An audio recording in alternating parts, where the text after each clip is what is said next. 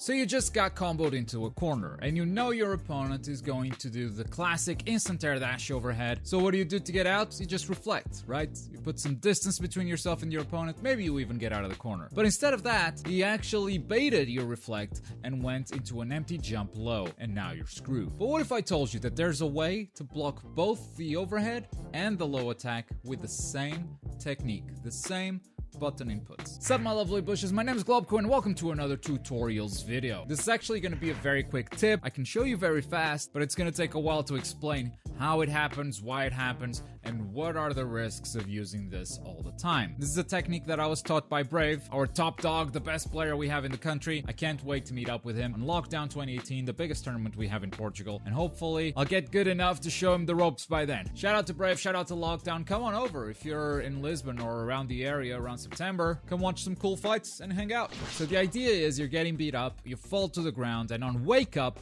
you hold back, down back, and then special. So the notation is something like 414S. And Brave has been calling this the fuzzy reflect. I think it comes from Blaze Blue, but I wouldn't know. If you do this correctly, you'll block any overhead attack, and if the opponent is expecting a reflect and goes for a delayed low, then you still reflect the low attack. And that's kind of it. If all you wanted to do was learn the trick, that's it. You don't need to watch the rest of the video. Go ahead and practice it. But if you have the patience to learn how it works, why it works, and what the risks are, then let's continue. So how is this different from a normal reflect? If you just 4S, you're gonna get caught by that jump empty low. I'm getting comboed. I know that there's an instant air dash coming, and I'm just gonna spam the reflect right here. And I got caught.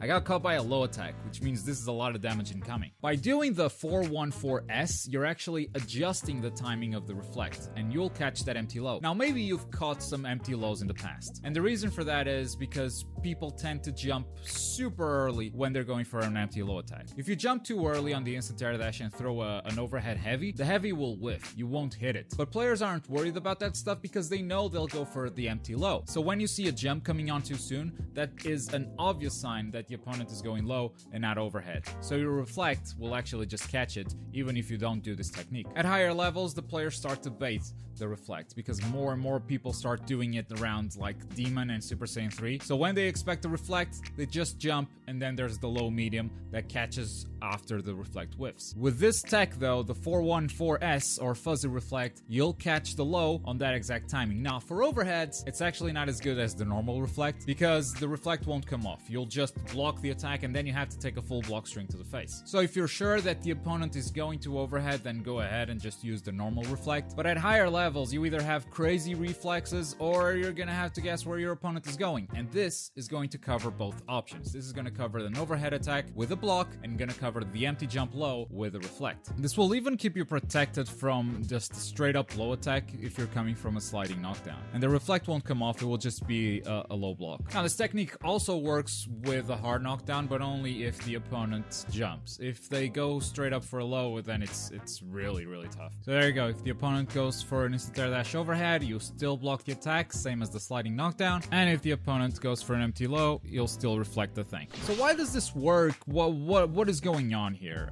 And it's pretty simply buffering. If you've played fighting games in the past, you know buffering your inputs is the best way of playing them. Now what is buffer? Basically, I'm pressing buttons and the buttons don't immediately come off. They go into this like little memory thing and then they come off in order. So if I do a light, medium, heavy combo, I don't need to press the light, the medium, and the heavy on the precise frame that they're landing. I can just go 1, 2, 3.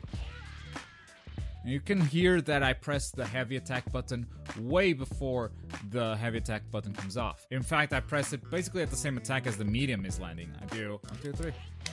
And this is what buffering is. The buttons go into this little virtual queue and then they come off in order. You know how players usually do a heavy attack as they reach the ground before launching a super? That is the player saying, I want to do a heavy attack and then quarter circle forward right bumper. So the super doesn't come off while they're still in the air, because the way the game interprets that is, first I gotta do a heavy attack, and once the heavy attack finishes, that's when the super comes in. Since the heavy attack only finishes on the ground, this makes sure that the character's on the ground when you launch the super. It's incredibly useful for characters like Trunks, for instance. Trunks doesn't have any air super, so if you do a quarter circle forward and right bumper, he'll actually just do the sword slash. But this is not what you want. You don't want to do this.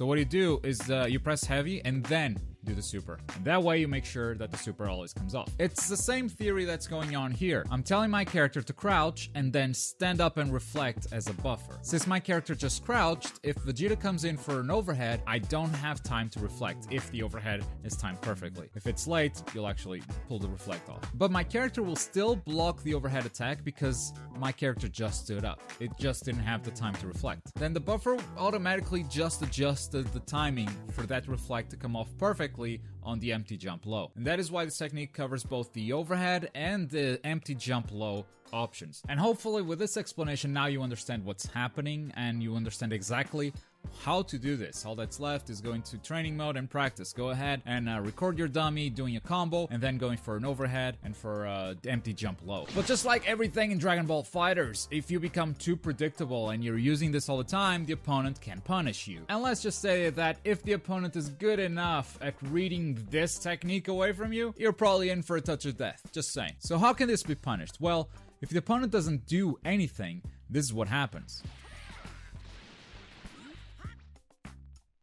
You just whiffed a reflect. And if they're expecting this technique, they can punish you on whiffing the reflect. They can delay their low attack even more, so it comes off after the reflect whiffs, or they can simply Dragon Rush you. Since you're still recovering from the whiffed reflect, you can't actually tech the Dragon Rush for as hard as you try. And then there's obviously like any character that can cross you up in the corner. I mean, you're holding a direction and trying to reflect. If the opponent changes directions, then obviously that direction is useless and the reflect won't come off. And now this technique looks pretty useless. But look, this covers overheads, this covers low attacks, it even covers straight up lows or empty jump lows, and the timing of all these things can be hard to read, and now you have one technique that covers all of those options. It's an awesome technique that you should have in your pocket, but just like everything in Dragon Ball FighterZ, you should not overuse it. And that's it on the fuzzy reflect. Thanks again, Brave, for the help. If you guys want to know more about the lockdown tournament happening in September, there should be a link for it in the description down below. Last time around, Brave helped me decide whether I should switch character or use Sparking Blast. How do you make that decision? Find out in this video right here. If you're in the mood for something else, there's also the video at the bottom. But as always, thank you very much for watching. My name is Globku, and I'll see you guys next time. Bye.